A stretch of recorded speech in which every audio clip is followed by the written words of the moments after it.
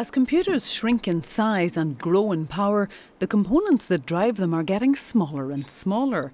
The single-atom transistor is a major milestone on the road to unparalleled computing power.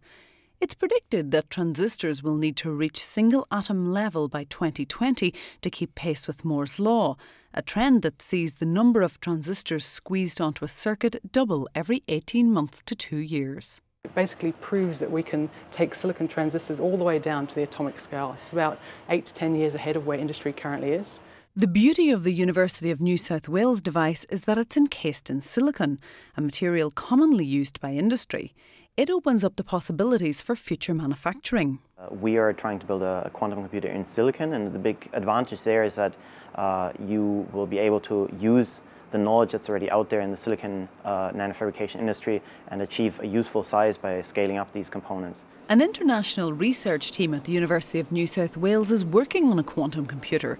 It will solve some of our biggest technological challenges. There are some calculations with a classical computer that you just can't do within your lifetime. So they're just so complicated, there's so many variables, it just takes too long. And the whole idea of a quantum computer is it kind of works in parallel. And those kind of similar calculations would take seconds to minutes to do the same kind of calculations. The applications are vast. Just one quantum computer could do the work of a couple of 100,000 traditional PCs. It could predict weather patterns for weeks on end or work out complex economic modelling. But don't expect a quantum computer on your desk anytime soon. Researchers expect it to take at least 10 years to create a fully functioning machine. Emma Hannigan, World News Australia.